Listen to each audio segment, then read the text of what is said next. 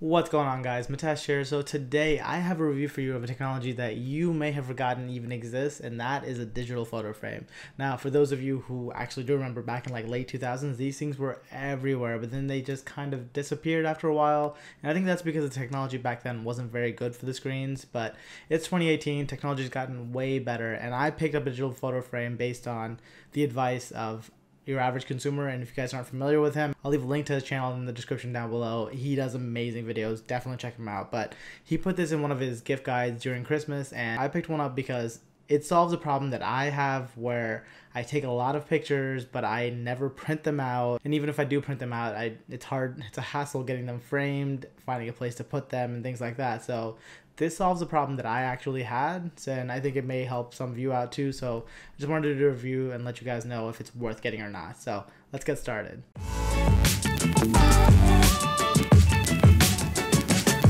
So this is a digital photo frame we're reviewing today. It's the Nix Advance 8-inch digital photo frame, and I gotta say right off the bat, this screen is really amazing. So it's an 8-inch screen with a resolution of 1024 by 768.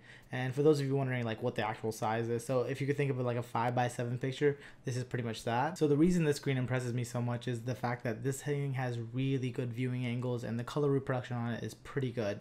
And I guess for the price I paid for it, which is $80, I didn't expect anything this good quality. Also, the resolution on the screen being just 1024 by 768 isn't really an issue because this is a device that you're seeing from pretty far away, and at the size that it is, 8-inch, it's really kind of acceptable for what you want it to do. Now, that size can also be kind of a downside because if you want to put this somewhere like in the living room where it's far away from people, it's going to be pretty hard to see. I definitely recommend keeping this like on a side table or on a nightstand where people are pretty close to it anyway, so they can just take a look at the pictures and just see them going by, because nobody really wants to walk up to the picture frame and just stand there and watch the pictures go by. Instead, if you're already sitting somewhere and comfortable and you just see the pictures out of hand, it's actually a pretty nice experience. Now, the one downside to this digital photo frame is the fact that it just looks like a piece of technology. It doesn't look like something that'll actually fit in your home decor, so it really stands out, and it stands out in a bad way. So that's one downside to it. Other than that, I think it's pretty good. Alright, so let's talk about some of the features this digital photo frame has. So first of all, the way you get pictures on here is it doesn't have any built-in memory by itself. You either use an SD card up to 32 gigabytes or a flash drive. So you plug them in and then it'll recognize it and just start playing the stuff off of it. It can also play videos if you have put them on the flash drive or SD card. 720p is usually what they recommend for this thing. It has a built-in speaker, so if you want to actually hear volume out of it, if you want to hear sound out of the videos, you can. I generally leave that off because it can be a little distracting. You just have it in a room and it just starts making sound all of a sudden. It's a little distracting, so I generally keep it muted, but it is there if you want it. It actually even has a 3.5mm jack out, so if you want to put it to better speakers if you have them. Once again, I don't see myself ever doing this, but it's there if you want it.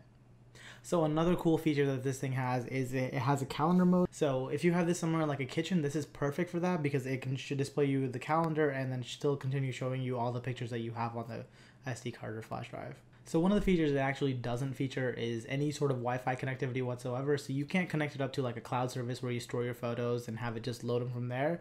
And I think that leads me to my biggest problem with digital photo frames. It's the fact that there's still a hassle in getting the pictures onto the photo frame. So I take a lot of my pictures in RAW format, and I have to first of all go through my entire library, pick out the images I want, convert that to JPEGs, put them on a flash drive or a SD card, and then plug it in. And anytime I want to put more pictures in, I have to take the SD card out, plug it into my computer again, transfer all those pictures over. It's just kind of a hassle. So finally, to answer the question whether I think this product is worth it or not, I want to say it is worth it if you're willing to put in the time to upload and update your pictures onto the digital photo frame. It's a great way to show it off. The screen's really nice and it can really do justice to your photos. Additionally, I think this makes a great gift if you want to give it to someone, because what you can do is you can load it up with a bunch of pictures and give it to someone like a parent or a grandparent. You know, if you load it up with a bunch of family pictures, it shows that you're being really thoughtful, because not only did you spend the money and get them something nice, you also put in a bunch of work to give them something that's very thoughtful. So it really makes a good gift. It even works for like a significant other if you want to load it up with a bunch of pictures of you two together. So Great gift. Definitely consider getting one. And that's pretty much all I have for you guys in this one. If you guys have any questions about this product, go ahead and leave a comment down below. And don't forget to hit that like button if you guys actually enjoyed this. And then don't forget to hit subscribe, because with YouTube's new rules, I kind of need more